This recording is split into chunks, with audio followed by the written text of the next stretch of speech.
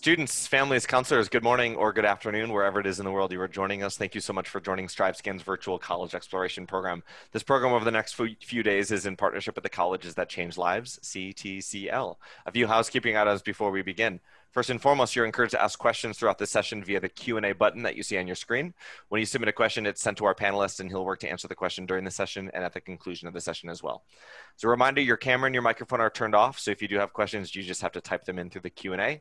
This is one of 50 different panel presentations and individual information sessions that are being run by this virtual CTCL program. We encourage you to sign up for the other sessions that run through Tuesday evening. When you sign up today, you received a barcode. You do not need that barcode for this virtual event. And we are recording this session and all of the sessions, and those recordings will be made at strivescan.com/virtual/CTCL. And with that, I'm going to hand it over to Miles. All right, thanks, Zach. So my name is Miles Corcoran. I'm an admission counselor at Antioch College.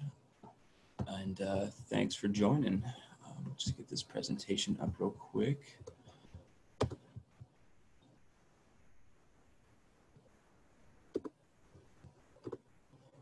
Okay, so Antioch College is a small liberal arts college, as all CTL colleges are, in Yellow Springs, Ohio.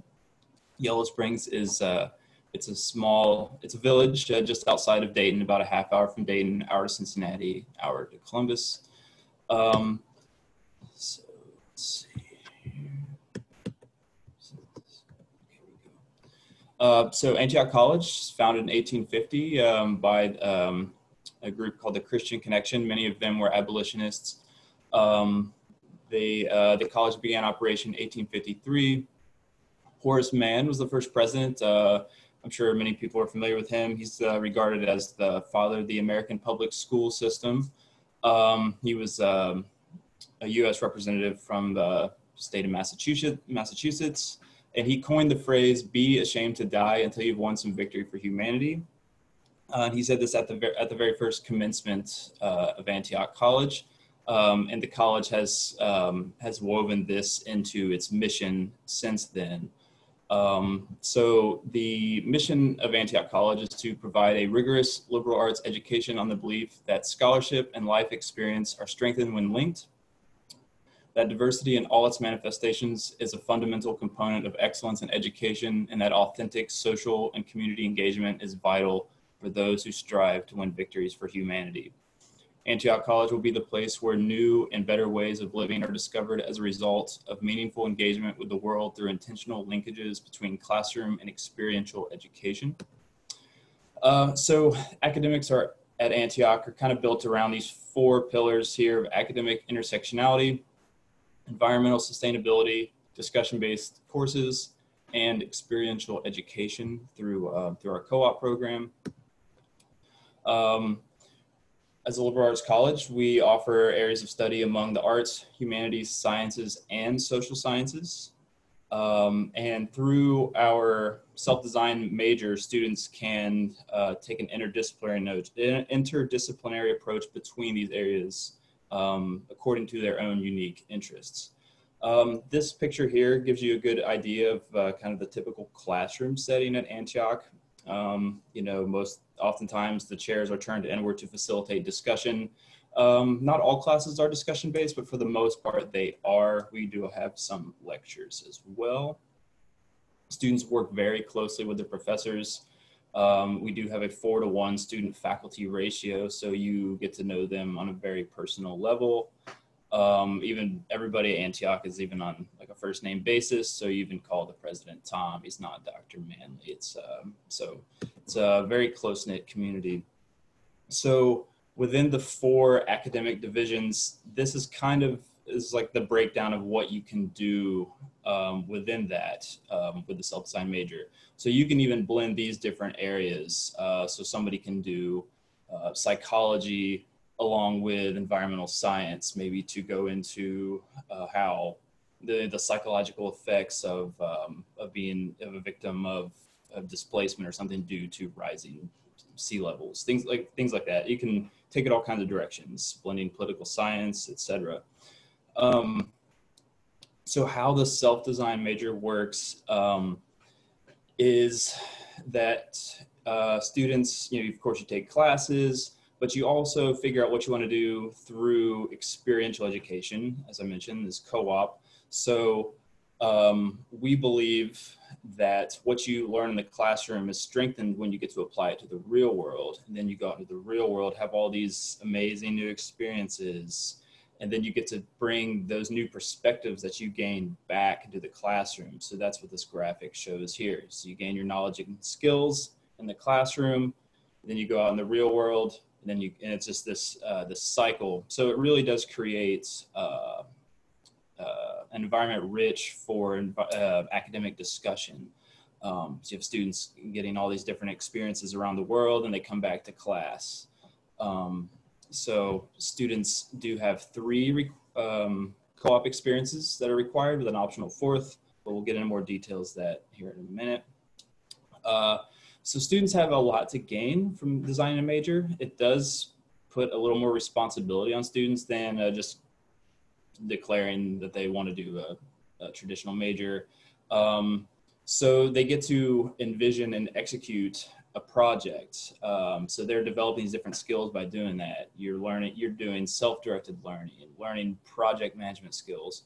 And all of these are valued by employers and graduate programs. So it really does help set our students apart from other graduates. So how students design a major. So they're introduced to Antioch's curriculum through the Antioch Commons course. There are 4 different courses just among the 4 academic divisions: arts, science, humanities, social science. And then they get to meet with all the faculty, and it kind of just gets them thinking in different ways of, really what they want to do with their education. Take all your gen eds, figure out where your interests really are. Because I know it is a difficult choice to declare what your major is. And it just does seem a bit abrupt to ask a 17 or 18-year-old to map out their future right off the bat. So you do not declare your major until halfway through your 2nd year at Antioch. So by that time, you have 2 co-op experiences under your belt in all these different classes. So when students launch their self-designed major, they also have to have a statement of inquiry, and that outlines the path. They work with their academic advisor to formalize that. So this is an example of what a student has done here at Antioch. This is Rachel Isaacson, graduated class of 2019. So initial interests were public policy, educational policy, and city government. So with those interests, she decided to dabble in Washington, D.C. as a media specialist, really just put those interests to work to see if that was the path that she wanted to continue on. And so then did 2nd co-op. It was a couple things in Columbus, Ohio. Worked as an intern at Columbus City Hall, and also as a constituent liaison for Ohio State Representative. Then she decided to design her major as food systems and political economy. It is essentially a mix of the areas of study of political economy, public policy, cultural anthropology, and sustainability. So then Rachel did her capstone project as the political economy of public school lunches, a call for a cultural shift towards a healthy and sustainable food system. That was developed even further from her experience working at Mills Lawn Elementary School here in Yellow Springs. She got to work with the school and develop a more healthy lunch program.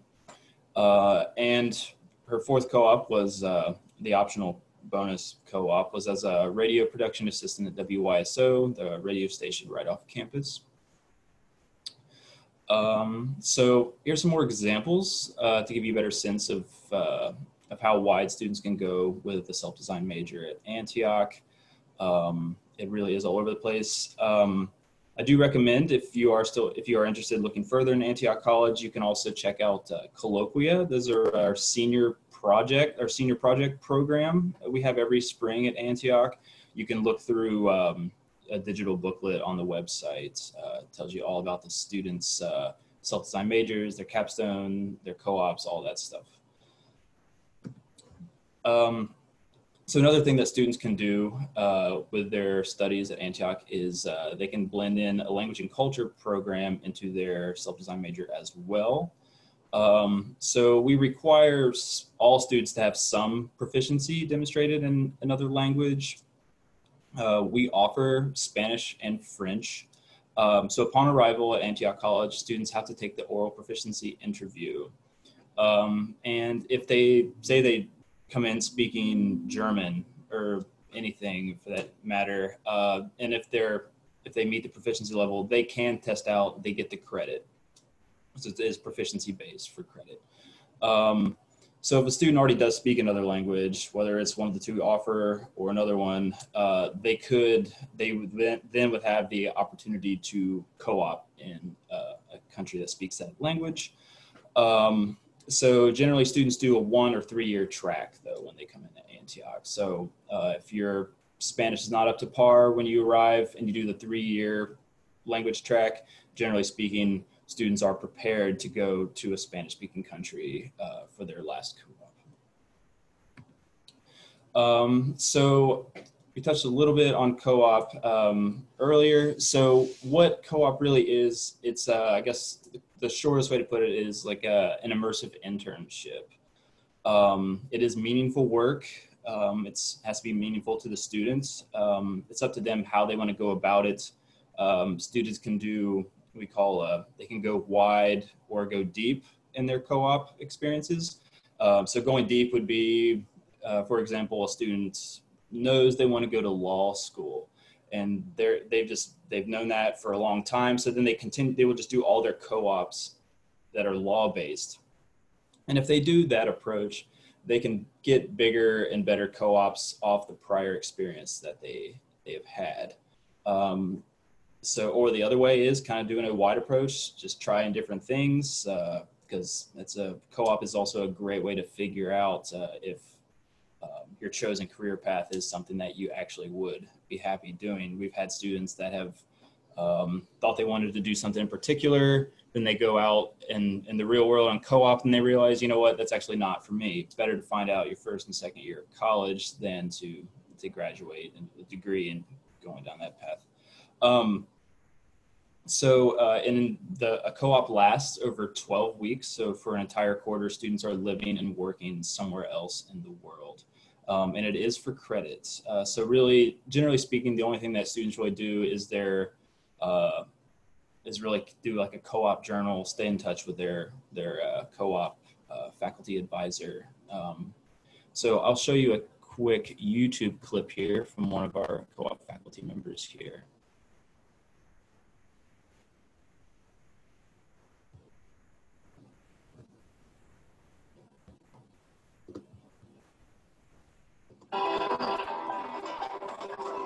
For educating experientially, I would say that Antioch is at the top of our game in terms of bringing students not only experiential opportunities within their classes, all over campus. I would say our campus is really a learning laboratory. Students are engaged everywhere from the farm to the studios at WYSO radio station. We see them out at the Japanese tea garden, over at the Foundry Theater doing their work there. We have students working at foundations, nonprofits, successful business and companies, and looking at what that feels like to be out in the world, being a part of a real team, making purposeful projects come to reality.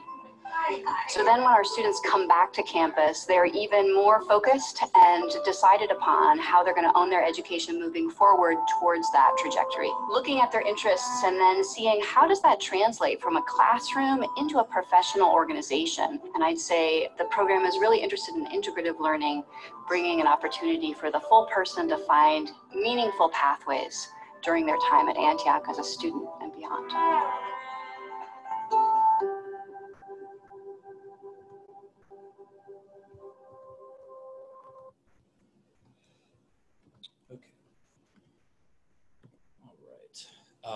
So here are some examples of some co-ops that students have done in recent years.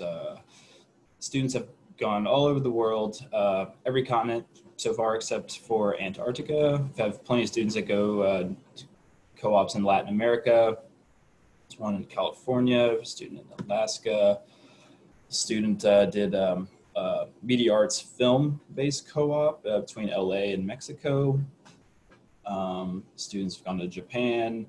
And then there's one working as a refugee and immigrant center services employee in Houston, Texas.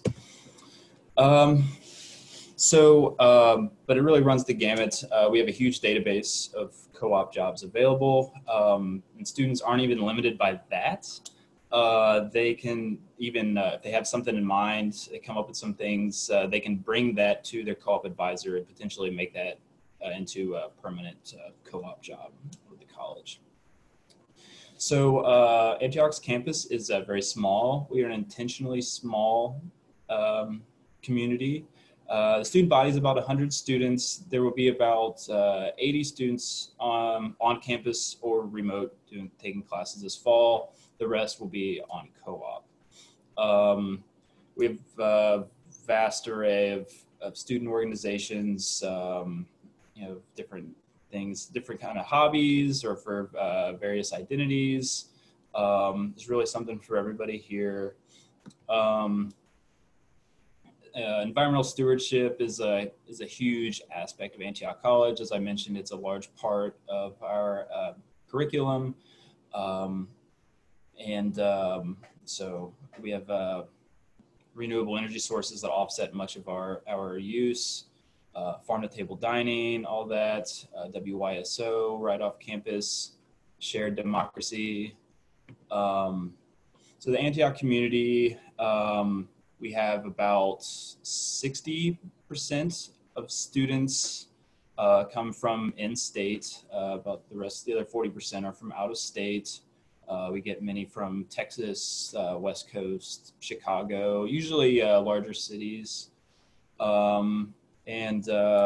But for student organizations, they're like, for instance, outdoor club, chess club, anime club. We have intramural sports that pop up. I've seen basketball, soccer, and volleyball. Picture here in the wellness center.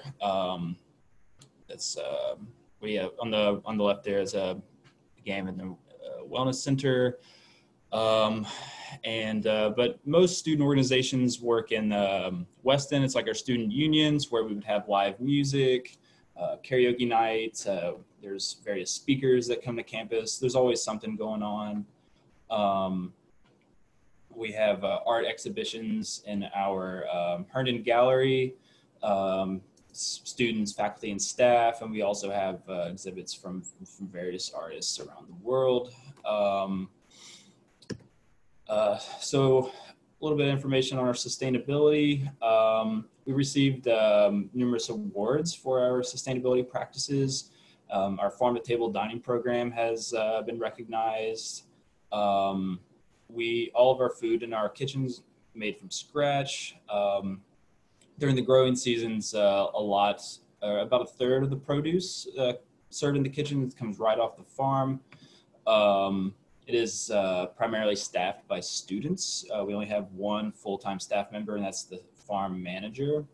So students can work on campus work on the farm as a campus job or even a co-op if they didn't feel like running across the globe. There are plenty of local opportunities for co-op as well. The farm is integrated into our classrooms. We call it a learning laboratory. So even a lot of the dye that is used in the science labs comes right off of the farm. It's an organic farm. It's all internal. It's never sold off of campus.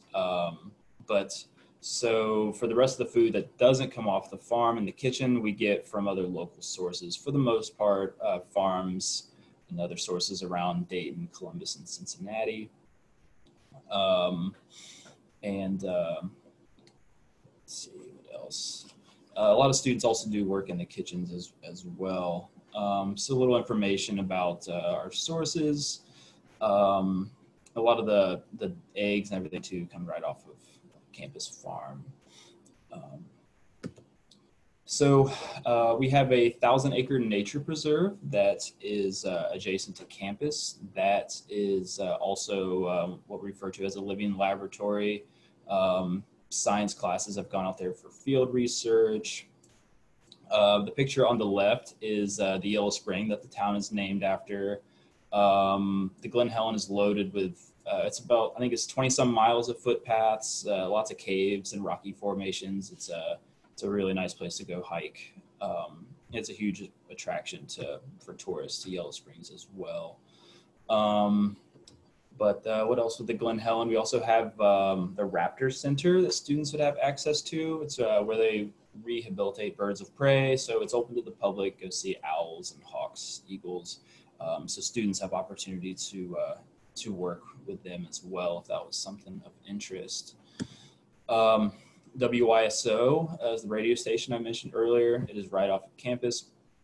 It started in the 50s by Antioch students and then grew to what it is today, broadcasting 50,000 watts of power, 24 hours a day, reaches the greater area around here of Southwest Ohio. Of course, you can also listen online at wyso.org. Programming varies quite a bit. Very eclectic music programs along with plenty of talk radio. So Antioch College has had shared governance since the 1930s. These are democratically elected bodies made up of students, faculty, and staff. We have community council, which we also call COMSOL, and college council. So our students have a lot more say in what goes on at the college than how a lot of institutions operate. So we believe that giving our students more agency over their education and the institution that they study at is very important. And if you have any questions, please feel free to drop them in the chat box. The Wellness Center was renovated 2012. It's included in your student fees if you are to come to campus. Fully loaded weight room, cardio machines. We have a competition length swimming pool. You can do yoga classes, salsa, things like that. It's really something for everybody in there. We have personal trainers as well, students that have access to. It is open to the public as well. So, villagers also kind of work out there too. So Yellow Springs, I mentioned it a little bit earlier. It's a town of about 3,500, but it does have a very active downtown. It is a bit of a tourist destination, so there's always something going on. It's all local shops and restaurants, aside from a Subway and a gas station. Everything else is locally owned. Lots of boutique stores just tucked away in alleys, a few coffee shops, comic book store, bookstores, record store. So a lot of stuff, plenty of festivals around the year, live music. And it's only, downtown's just like a 5 to 10 minute walk, depending on how fast you walk from campus. And the college does have strong ties with the village as well. The picture on the right is of the Clifton Mill. It's just outside of town. It's a restaurant. So they also have a huge Christmas light show, well known around the area each year. So a little bit about the application. Our application is free on the Common App. We look for students that have a strong academic record, some foreign language study, 4 years of English, math, science, social studies, typical. We look for students that are well-rounded, if a student just has, just say they have a 4.0 GPA, but they don't have anything else to offer, that doesn't look as good as a student that maybe is not as strong a GPA, but they're, well involved in and things like that, and in their community and extracurriculars. But what we require is an essay, a couple academic recommendation letters, transcripts, secondary school report, from the counselor, portfolio if you intend to study the arts. Test scores are optional, so we do accept the ACT and SAT, but we do not require them. And if a student is to supply a low test score, along with a strong GPA, the test scores would just have no effect. We potentially would ask for an interview. I always recommend volunteering just to do interviews if you apply to Antioch College. It can always help. It basically just allows us to get to know you better as an applicant. We also provide the questions ahead of time. We don't try to trip you up. So provide you the questions so that you can form your best answers. It's pretty much a conversational interview, and really allows me as a counselor to get to advocate for you more efficiently. And we review our applications holistically too. So, and what I mean by that is we look at everything equally. So transcripts are worth just as much as essays and vice versa. So we believe students are much more than just numbers, test scores or GPAs. Life circumstances obviously are a factor, and they vary for all individuals. We offer early decision 1, 2, and regular decision priority. And after that, we're unrolling admissions. So we read applications into the summer. So as a private college, we do have a higher sticker price, but we are committed to affordability. As end of 2019, we rolled out the Antioch Works program. We meet 100% of we meet 100% of financial need for all students, and 100% of students admitted receive financial aid. Now with Antioch Works, that allows all students who are eligible for the Pell Grant to receive full tuition scholarships. That also does guarantee a few other things. These students are guaranteed campus and community-based work. They're guaranteed an international experience. We do have some aid to help students with extra need to get there. We have some fellowships available. And we also offer a launch placement after graduation. So we would help, the co-op office would help the student find employment after graduation. So that wraps up the presentation. I'll be happy to take any questions if anybody has any.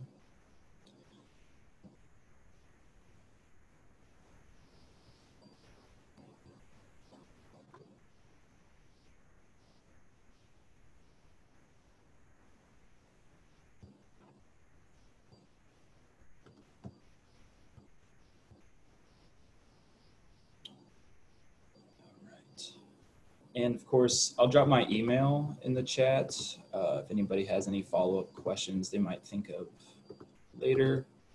Oh,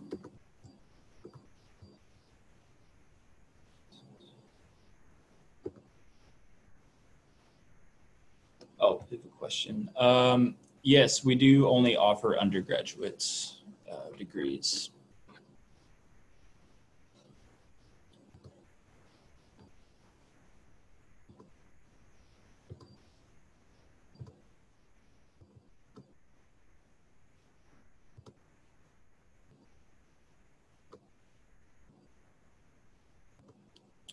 I was trying to see if I could drop my email in the chat.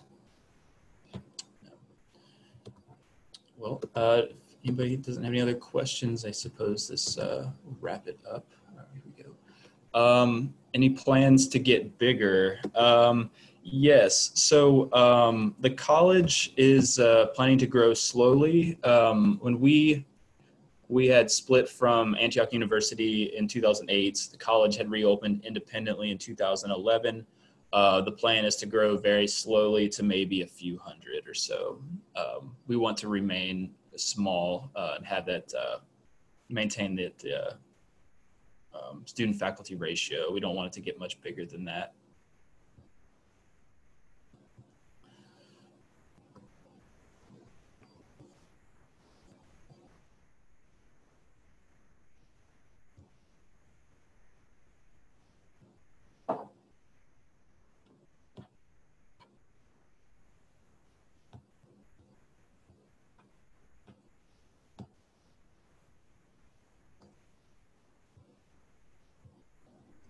Thank you so much, Miles, for spending the time to share this information. And students and counselors, thank you for tuning in as well. As you close this box, a quick 4-question survey is going to appear, so we do ask for your feedback. We encourage you to sign up for more CTCL presentations at strivescan.com/virtual/CTCL, and the recordings will all be made available at that exact same website. Thanks, everyone. Have a great day.